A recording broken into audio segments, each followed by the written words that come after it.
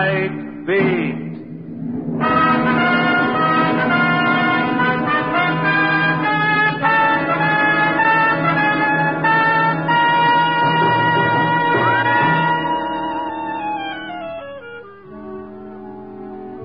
Hi, this is Randy Stone. I cover the night beat for the Chicago Star. In a newspaper office, the night seems especially reserved for all sorts of screwy crank calls.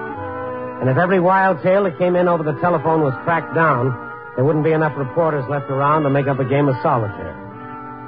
This yarn started with one of those calls, but it ended differently. And how differently it ended.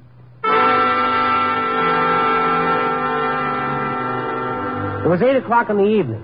A heavy rain was falling, and I found an excuse to sit it out by polishing my next day's monumental trivia for the column. I was looking for the capital A on my typewriter when the phone rang. Stone talking. Mr. Stone, please listen. I'm listening. A bomb in the plane to Denver. A what? In the Denver-bound plane tonight. A bomb. Don't you understand? What's your name? You have no time. The passengers... If you're on the level, you give me a name. No, my husband. I've got to go now. My bus is leaving. You're in a bus depot. Which one? Mr. Stone, you're wasting time. It's true, I tell you. The Denver plane. Well, what time does the flight leave? 8:30. I couldn't call till now. You say 8:30? Yes. Oh, please. Well, lady, you phoned exactly 10 minutes too late. It's 20 minutes to 9 right now. Oh, no.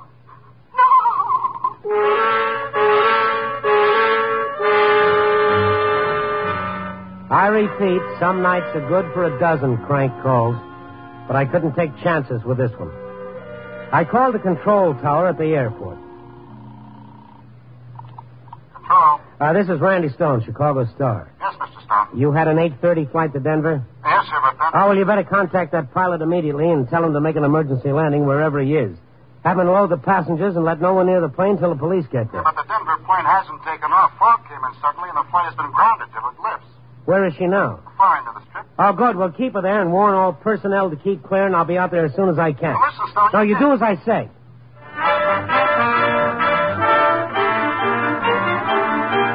I phoned police headquarters, and they sent a radio car to pick me up. In 5 minutes, I was sitting in the back seat with Sergeant Skalski while the driver ripped up the streets at 70 miles an hour. If there's anything I can't stand, Randy, it's bombs. What time you got, Sergeant? 8:55. And me off duty 20 minutes ago. I was getting a ride home when the call came through. Oh, there she is. You can stop here. Okay. Come on. I don't mind telling you, Randy, I'm scared. Yeah, me too. I hope that call was a phony.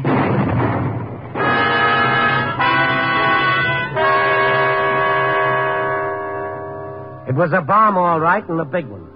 The explosion threw me to the ground. When the earth stopped tossing me around, I looked at the burning DC-4, and people were pouring towards her out of the main building. I saw a Jeep with a fire crew race for the plane, and I fought my way back to my feet. You heard Randy? I'm shaken up, that's all. We better get over there, Kalski. Yeah. All right, folks. Step back. Now, let's clear the field now. Back inside the waiting room, all of you. The fire boys already have it licked. Yeah. It looks like a ghost lying there. Well, what do we do now, Sergeant? Poke around a bit. It's safe now. I have to make a report on this. CAB boys will take over in the morning, but I got to make a report anyways. Well, exactly what are you looking for? Bomb fragments, maybe. Maybe a hunk of the container the bomb was in. Who knows? Oh, this is some mess. What's this? Let's see. Could be a bomb fragment. If you see any more, don't handle them. Prints. You mean prints that stay on after an explosion like that? Yeah. Crazy, ain't it? Step aside for a minute. What? Another fragment, just like the other. And this one is embedded in a piece of leather. Yellow pigskin leather. Uh-huh. Figure the bomb was in this bag? Maybe. Maybe not, but it's something to go on. Now, let's go talk to the passengers. Why would a passenger put a bomb in his own luggage if he knew he was going to be blown to kingdom come? Nice guy, whoever did it. All right, folks. All right, settle down. You've got a little talking to do. Everybody here that was to be a passenger in Flight 63? Officer, my name is Stephen Bradley. So? We're badly shaken up. Some of us need medical care. You have no right to hold us here. Only the right to find out who tried to murder 40 people. All right, Randy. I'll handle this. Well, then it was murder. I knew it. Now, take it easy, folks, and you'll all be out of here in a few minutes. I said quiet, everyone. Now, we'll call you up one by one. All you have to do is tell us if this piece of yellow leather pigskin was part of your luggage. There's enough of it here to identify. Okay, Bradley, you're in a hurry. We'll start with you.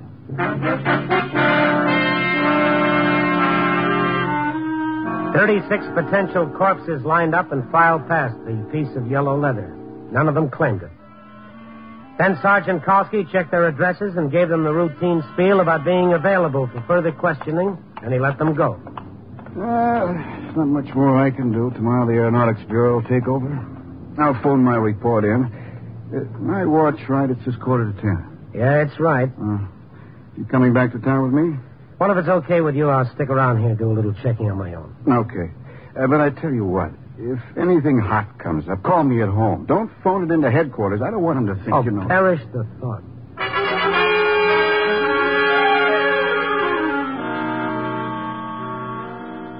Kalski gave me his home phone number and left. A little prodding, and the baggage man remembered seeing the yellow pigskin suitcase.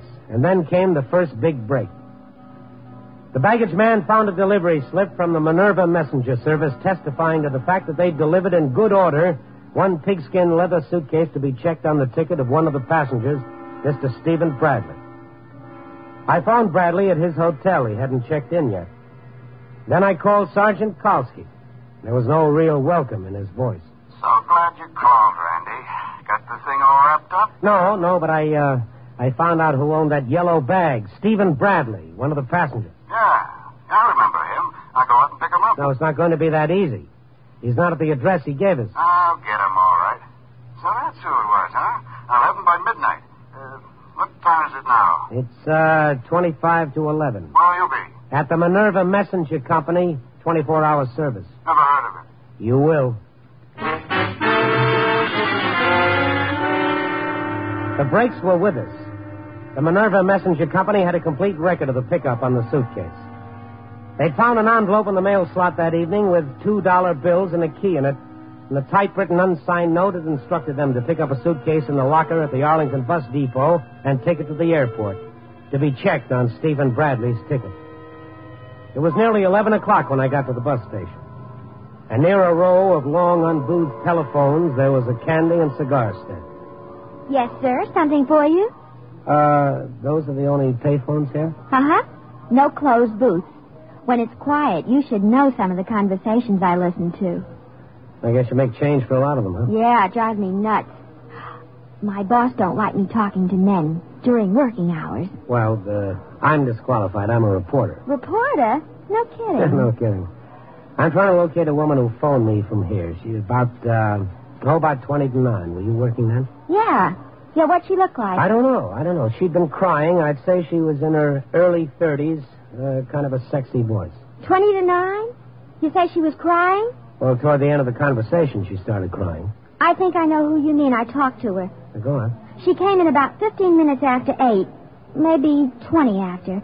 She looked scared, like she'd run away from somebody, so I watched her. That's my slow time. You said you'd talk to her.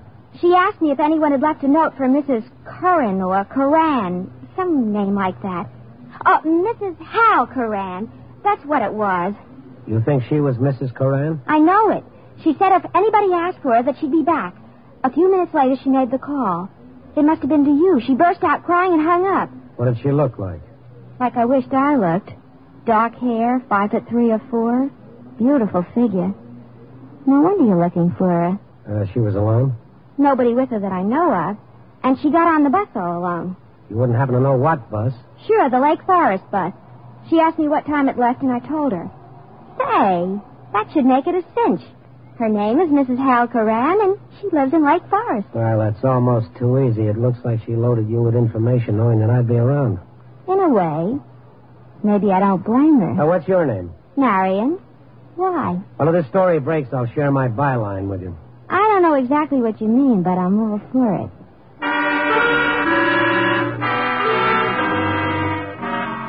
I was looking for a Mrs. Hal Coran, the girl who'd phoned me from the bus station to so accurately prophesy the bomb explosion on the Denver-bound plane. And she'd left a trail easy enough for a tenderfoot Boy Scout to follow. In less than an hour, I was pounding on her door. Is that you, Hal? Open the door, please. Who is it? Let me in. What do you want? I want to talk to you. What do you want? I'm Randy Stone, Mrs. Coran. I don't know you. Please, get out of here. You called me earlier this evening at the Chicago Star, remember? Oh, you're mistaken. Mrs. Coran, you warned me that a bomb would explode in the Denver-bound plane. Well, it did. What plane? I don't know what you're talking about. Well, let's face it, you're not very good at this sort of thing, Mrs. Coran. You gave yourself away half a dozen times. First, you made your phone call from a bus depot. I found out which one it was by tracing the baggage back to the Arlington. That's where you called from. You're crazy. I wasn't out of the apartment all day. Then you walked up to a bright young girl at the candy counter and asked her if there was any messages for a Mrs. Hal Coran. I talked to that girl. She described you to a T. Want some more? You have no right to talk to me like this. I'm just trying to refresh your memory. You took the Lake Forest bus, correct? No. You could have made it easier if you wanted me to find you, and I think you did. Oh, I never thought of it. Stupid. You wanted me to stop that plane and get to the person responsible, didn't you? I tried to stop him. I begged Hal not to do it, but he was like a crazy man. Your husband? He engineered this little thing? Poor Hal. Poor mixed-up Hal. Well, give me a description of him. We got to have him picked up. No, it's too late, I tell you. He said he was going to take his own life after the bomb went off.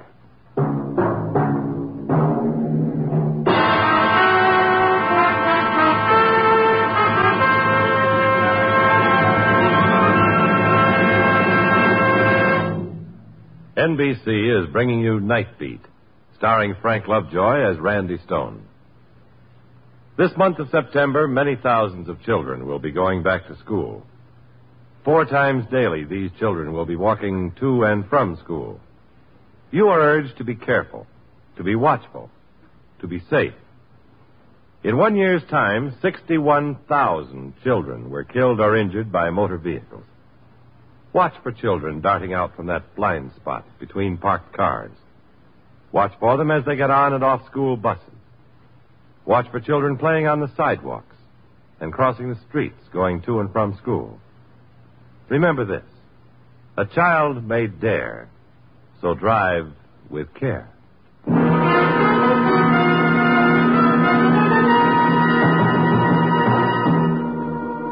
And now back to Night Beat and Randy Stone.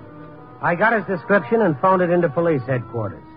I asked them if Sergeant Kalski had brought in Bradley, and they told me he hadn't. All the while I've been on the phone, Mrs. Coran sat there crying.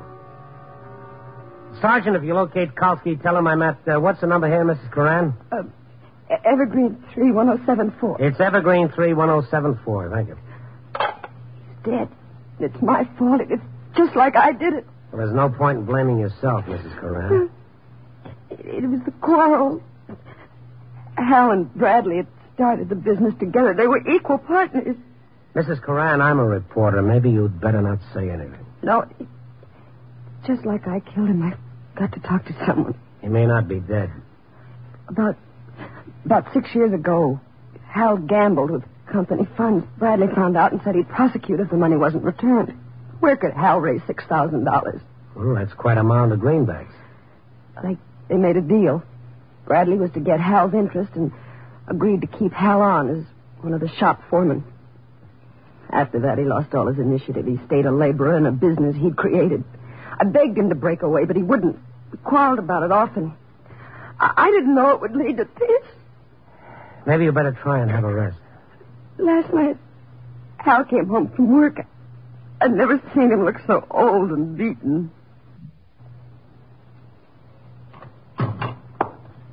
Ellen?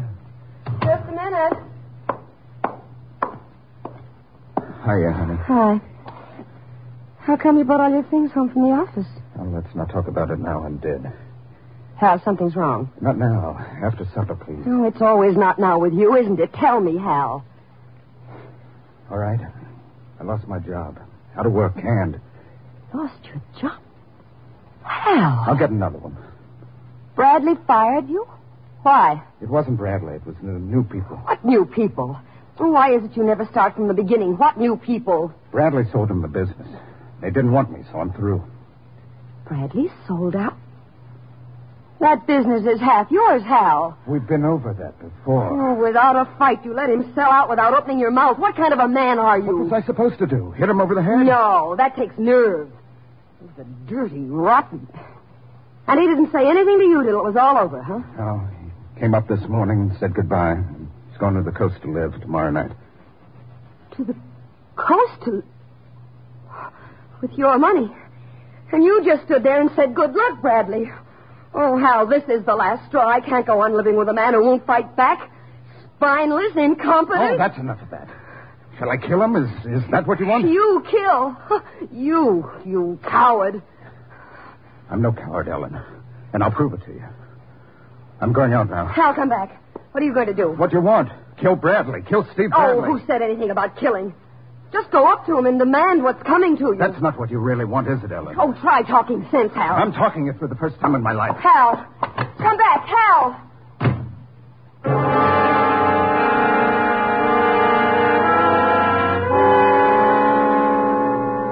And this was last night? I didn't know he meant it, but this morning he brought it home. He had a gun, too.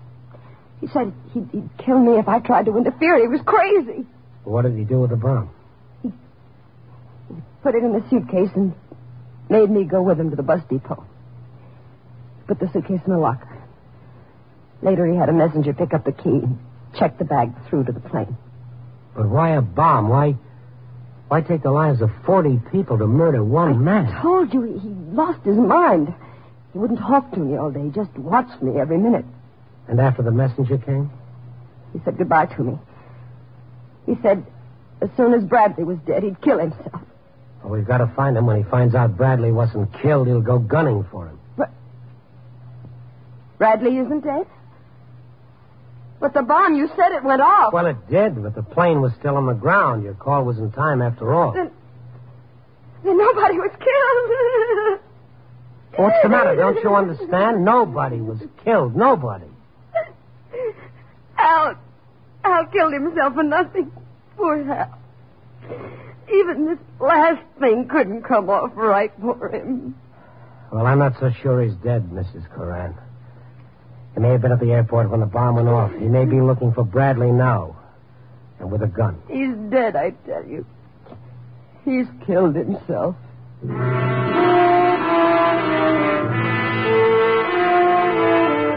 The outburst tapered down and Mrs. Coran fell back exhausted on the couch.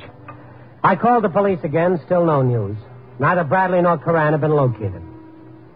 Mrs. Coran had fallen asleep and I sat opposite her and waited. I heard someone opening the door and I turned around. He stood there in the doorway. An old man in his early 30s. His shoulders sagged and there was a look of utter dejection about him. And he blinked stupidly at me and then he walked slowly over to the woman on the couch. What's the matter with her? Ellen. No, let her alone. Let her alone. She's exhausted. You're Hal Coran.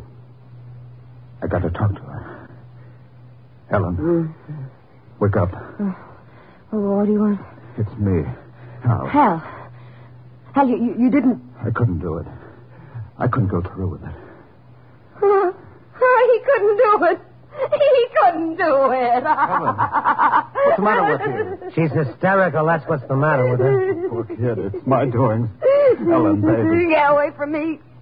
Don't touch me. I hate you. Ellen, listen. I'm arresting you, Mr. Coran. A citizen's arrest. Me? What for? Well, just to remind you, the bomb in Bradley's suitcase. If that plane hadn't been grounded and your wife hadn't called me... What are you talking about?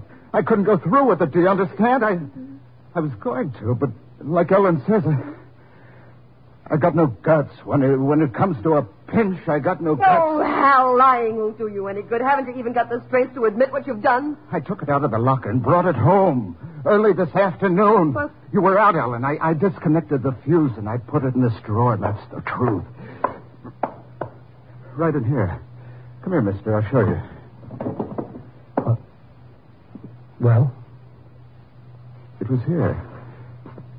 I put it here myself. Oh, it's funny. Honest, it's funny, the mess he makes of things. I'm phoning the police to come and get you, Corinne. Put that phone down. Oh, give me that gun, Corinne. I mean it. I put the bomb in that drawer. Somebody took it out. The gun, please. Hal, what's the use? Helen, somebody took the bomb out of the drawer. Corinne. Stay put, mister. I'm leaving. How long do you think you'll last? Long enough. And don't try to follow me.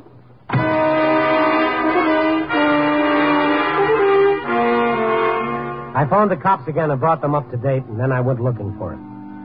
I figured he might be hiding close by.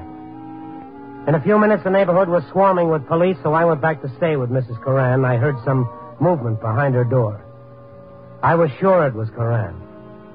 I wanted to get in quietly so that I could grab him from behind. A man was standing near Mrs. Coran when I got inside, but it wasn't her husband. Bradley. What? Oh, Mr. Stone. Oh, did you... No, we haven't got him yet. It won't be long, though. This the newspaper man you told me about, Ellen? Yes. Where you been keeping yourself, Bradley? A lot of uniformed men have been looking for you. Oh, he knew at the airport that Hal had put the bomb there, didn't you, Steve? Yes, I recognized the letter. I'd given that back to him for a birthday present. Well, why didn't you tell the sergeant? I wanted to square it my own way. I tried to stop it. I tried all I could. You tried all right. Hal! I locked the door. Line up against the wall, all of you. Give me that gun, Coran. Get back. I'll shoot you. I mean it. Well, the cops will be here in a minute. That's all I need. A minute. Hal, darling, put the gun down. We can settle this without guns, Cran. It came to me all of a sudden. A few minutes ago, I got the total. I did take that bomb home. Oh, he's lying. He never came home all day. So I asked myself, who put it back in the suitcase and had it delivered? The answer was so simple, I had to laugh. Ellen. She took it back. Me? Coran, you're not on trial here. Save your defense for the right place. I'd suggest that you don't move. Anybody tries to stop me now gets killed. Why bring Ellen into this? Why don't you be man enough to take her? I asked myself that, too. Why would Ellen... Isn't anybody going to stop him? Then it hit me. Ellen'd been working me up on Bradley. Not because he was running out on me, but on her. Get it? He's crazy. When I told her Bradley was leaving, I couldn't understand why she went wild like that. Then I started remembering little things. Like useless trips Bradley would send me on. Stuff like walking into a room and seeing him laughing about something. You know, that special kind of laugh. Hal, you're being ridiculous. Poor Hal. When he showed he was going to run out on us, she wanted him dead. And she took the bomb out of the drawer, rigged it up again, and sent it to the airport. You see the way it added up? Lies. Every word of it's lies. You prove all that in court and you're in good shape, Hal. I can't wait for the court to straighten my accounts. I just got the total tonight, and I got to pay it off. Steve, he's going to kill you. Hal, look. You're not yourself. What do you want? Money? I'll give you some. Lots. Steve will make it right with you, Hal. He will. Tonight, I got the picture. Bradley, Ellen, and Hal. Ellen, Bradley, and Hal. Hal always laughed. No, that's not true. You know when it all came to me? After I left you a little while ago, Ellen. I didn't go running through the streets looking for a place to hide. I went to the apartment house next door. I sat down on the fire escape. Open up in there. Keep quiet, all of you. Know what room I could see from the fire escape? This one, Ellen. I saw Bradley come in. Hal, you... Oh, Hal, honest. It didn't mean anything. You ran up to him, and I saw a look on your face, the same look I used to see when we were first married. Randy, you in there? Hold it. Kowski's got a gun. Shut up. You took that look away from me and gave it to Bradley. That made it a clean sweep for him, my business, my job, my wife. Hal, I'll make it right. Just give me a chance. You, Bradley? You don't owe me anything. It's Ellen. What she's taken from me, there's only one way to square. Me? Hal, you're going to kill me? Corinne, listen. I believe you. The court will, too. You love me, Hal. Don't you love me? Yes, Helen. I love you. Then you wouldn't... Corinne. Goodbye, Helen. He did it. He killed her. Yeah.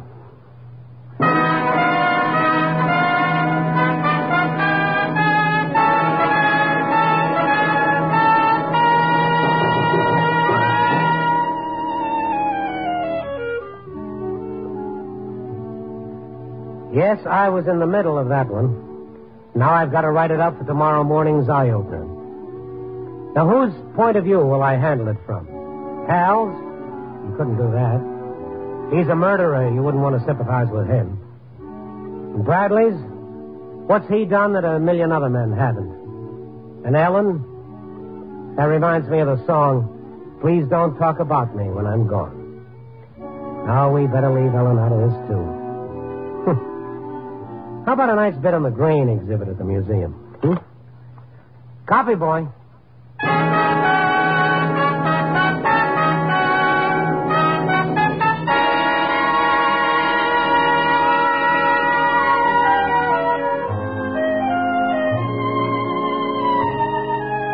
Night Beat, starring Frank Lovejoy, is produced and directed by Warren Lewis.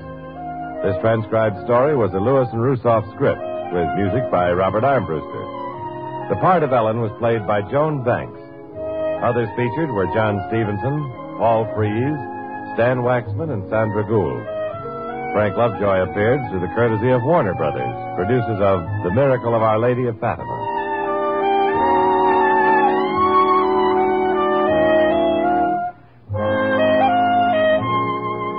Listen next week at this time, and every week, as Randy Stone searches through the city for the strange stories waiting for him in the darkness.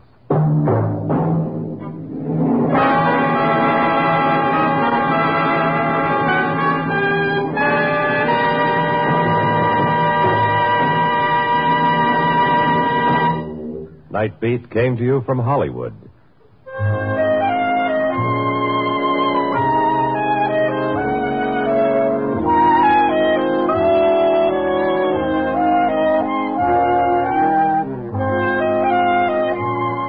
Protect yourself, your savings, your very way of life by becoming an investor in America.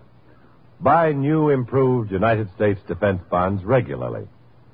Yes, buying defense bonds is the way you can directly contribute to America's security and your own. And it's so easy to save the defense bond way. Just join your payroll savings plan where you work, or if you're self-employed, sign up for the bond-a-month plan where you bank. This way, you automatically put aside as much money as you want to each month. Before you know it, you have a backlog for emergencies, savings for a trip, the down payment on that new home, as well as having helped Uncle Sam in the all-important job of defense. And defense bonds are now an even better investment than ever, with new improved interest rates and a quicker return on your money. So become an investor in America today. Buy more defense bonds more often, because they're now even better.